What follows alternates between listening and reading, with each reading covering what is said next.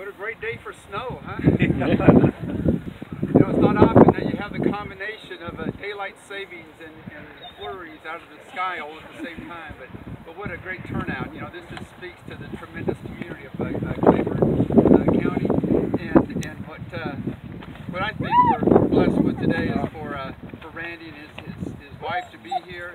And I don't really have too many words, but for those, especially, we have several from the high school leadership, Claiborne, if you can just raise your hands. And the leadership Claiborne group, I know most everybody's here. Hello to everybody.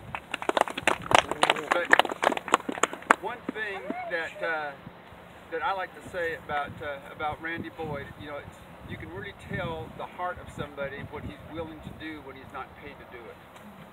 And it isn't too often a person is able to step away from a successful business and the request of a governor to say, you know, can you help do something? But the Tennessee achieves and the Drive to 55, I think that's just amazing what we've been able to see take place in the last few years because of his creativity, initiative, and ability to encourage and work together.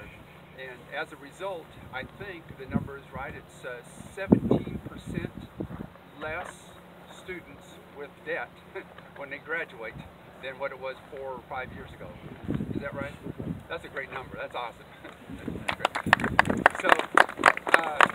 So today is our groundbreaking ceremony, and this, I believe, is our first ever groundbreaking ceremony in the county of Claiborne with a gubernatorial candidate.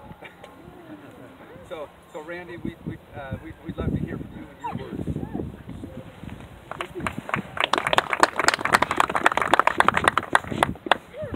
I have about an hour's speech. I thought everybody would really love to hear it. Since we're freezing, we'll just be very brief, but we're just so excited to be able to participate in this with you. Just very shortly, our whole journey started with our love of pets. I started a company 27 years ago that makes products for pets. Virginia will remind me, she's the one that takes care of all the pets in the house. My job is to take care of all the other pets around the country and around the world. But about 10 years ago, we decided to make Knoxville the most pet-friendly city in America. The mayor said, I'll help you with that if you'll help me send every kid in Knox County to go to technical college and community college for free. We made a trade. That led to the Tennessee Promise, which led to me being here today. So everything kind of started with our love of pets. We believe that dog parks is one of the best ways to give back. If you haven't got a chance to go to another dog park before, it's a place where people, rich and old, poor, whatever, everybody from all walks of life all come together and enjoy watching their pets, and it's a way to bring communities together. So not only is it good for the pets, but it's also good to build community. So we believe in them, and we're happy to be a part of this. We started off making Knoxville the most pet-friendly city in America. If I'm elected governor, we're going to make Tennessee the most pet-friendly state in America.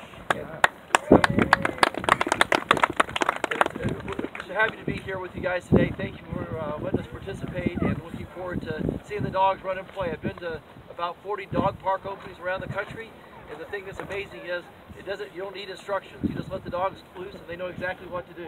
I'm looking forward to letting them play. Thank you so much. Thank you.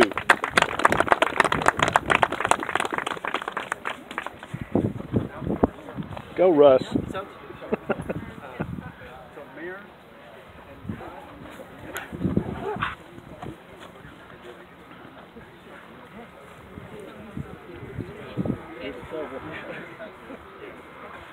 You're not actually have a coach. Jenny? Good job, man. Oh, you're fine.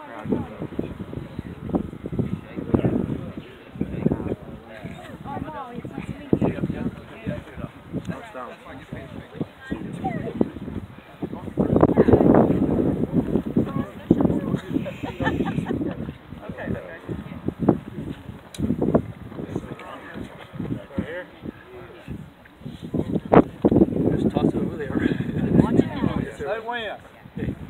We look up, so we'll count down for 3. 3, 2, 1.